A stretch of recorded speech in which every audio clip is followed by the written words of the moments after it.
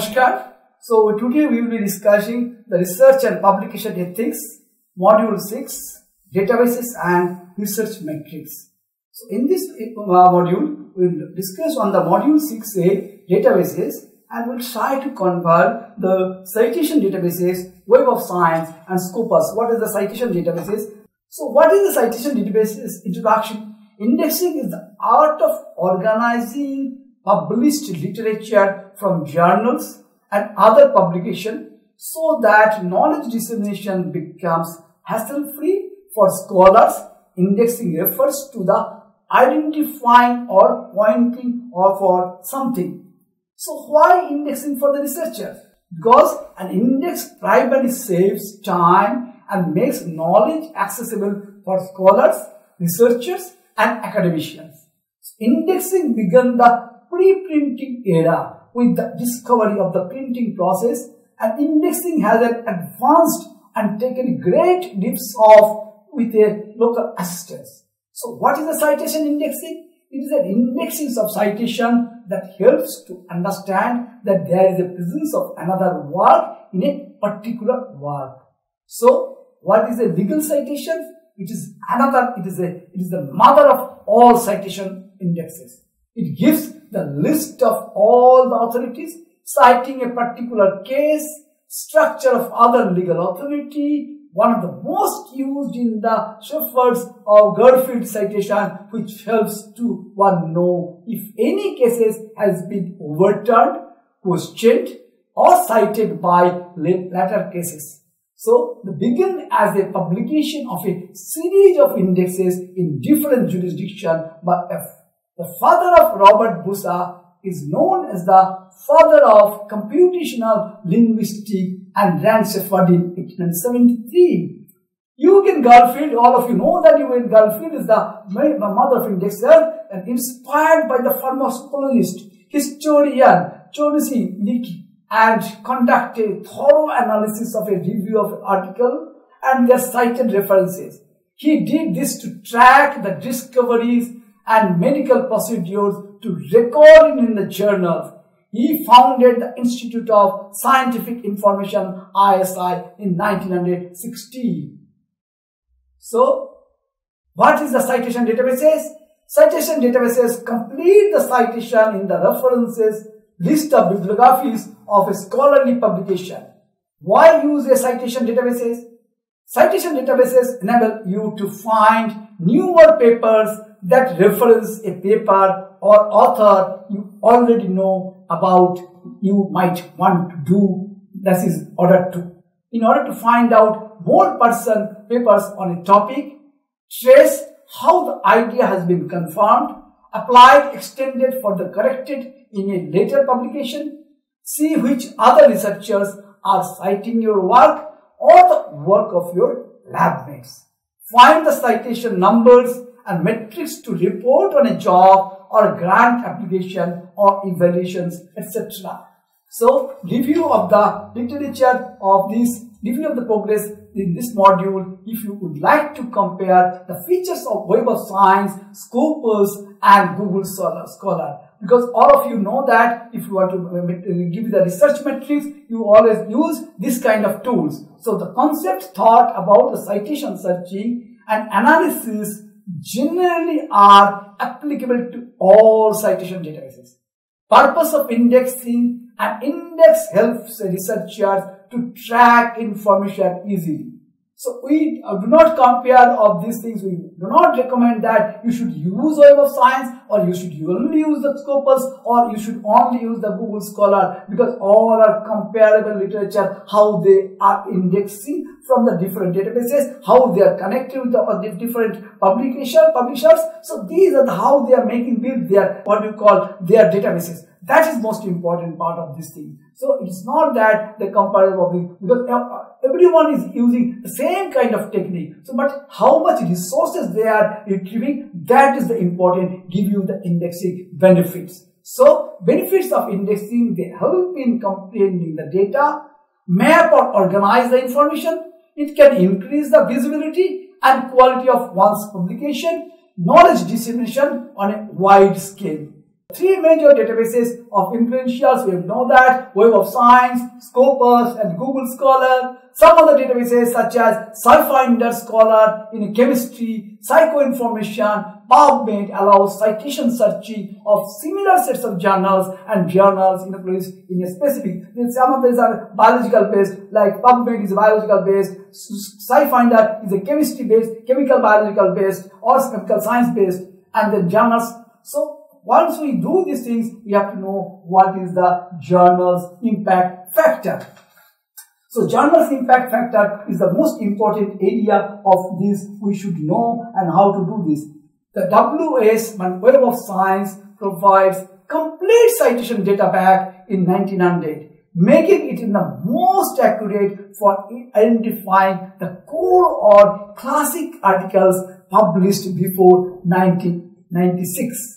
And the journal impact factor has been used as a benchmark in the biomedical sciences for several decades. Although the research benchmarks are evolving, it is likely that most research scientists will be asked at some point to report his journal impact factor of the journals in which they publish. So indexing agencies help you to optimize your research and also help you to locate your information in a specific domain. Their main focus would be quality and easy access.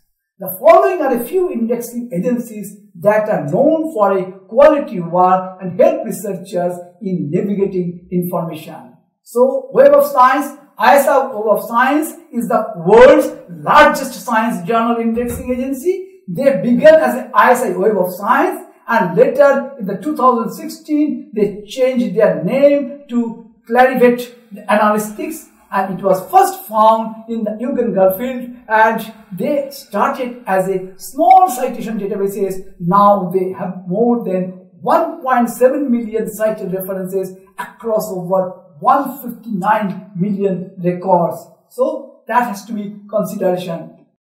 The Scopus was found by Elsevier in the year 2004, and they have been into the indexing and citation sciences in 1880 with around 3,000 journals, and it has around 40,500, now it has around 40,503 journals, books and proceedings in the databases. And if the journal is indexed in a Scopus, once then it is indexed forever. Then Ulrich Periodicals Directory. It was since long back multi-disciplinary index, 1932, and databases that index magazines, journals and serial publications throughout the world. And this dictionary was published in plain version from 1932. We used to, library people used to refer this Ulrich periodicals before buying any periodicals or serials.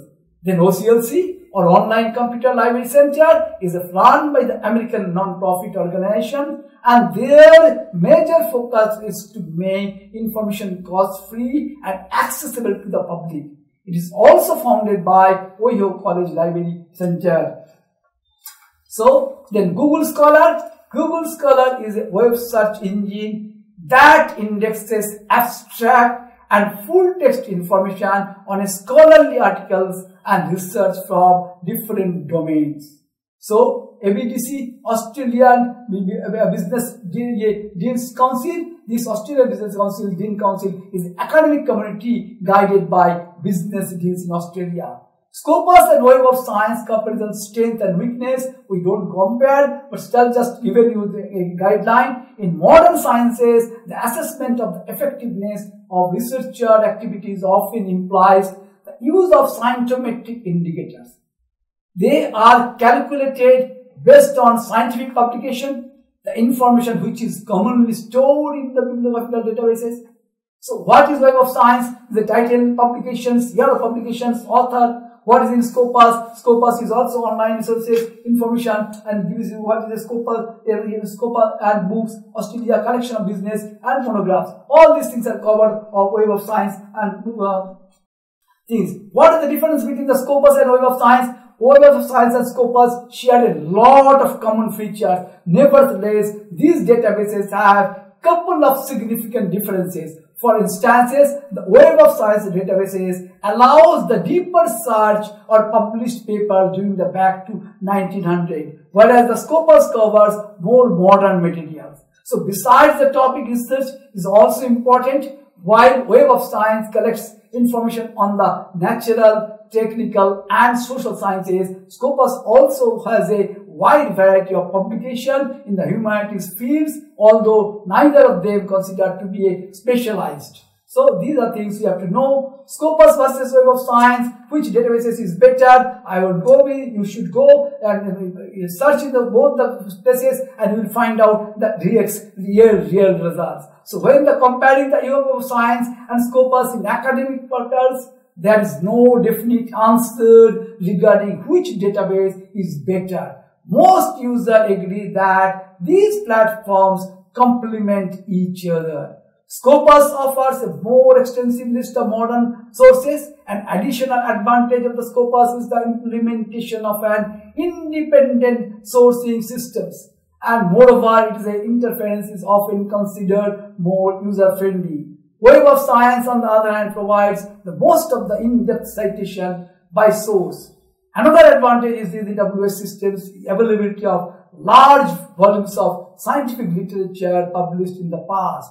Both systems subdivide the sources into the qualities according to the citation references. So all these are both platforms are equally efficient and they offer a functionality that allows user to achieve this efficiency. So depends on the goal of the search. So calculating the H-index. So you know that Google Scholar is also the launch of the Google Scholar is in November 2004 and brought as the simplicity of the Google searches. You go to the Google searches and you can get it. And then what is the difference? As are you are looking for everyone published on a topic on the most of the important papers, all these databases have a large overlap of their oversight. So this kind of the WS covers many fewer journals than Scopus, but it still. So Scopus covers more journals and more international journals than the Windows space. So a step-by-step learning H-index in the Scopus. Even although many online platforms often calculating H index, the Scopus H-index search is considered most reliable. Here is a step-by-step. Searching the author, first author, and then analyzing the search results. It will give you the Scopus author, title page, etc. So these are the step-by-step approach. You can see the Google Scholar goes back. It also calculates the H-index, and using the Scopus, you can find that what kind of Scopus is giving the Google Scholar. So all these things you can see and you can compare, because if you go by particularly search on a particular topic, you will find the results of that particular topic. So the research had two motivations: to inform researchers and sponsors who engage in research in emerging scientific disciplines and who make them face the new ethical challenges and these things. So to inform the researcher sponsors, including government officials who wish to encourage ethical research without understanding. So I have given this one, or you can see that Google Scholar, what is a coverage, what is the Web of Science, then Scopus and the Google Scholar. If the learners goes to this one, what you call your course material or study material, you will be able to find these are the differences, what is a calculative. In a particular search we have made, and then whatever the results we got, we have given these results. Searching by author, what we have given the results.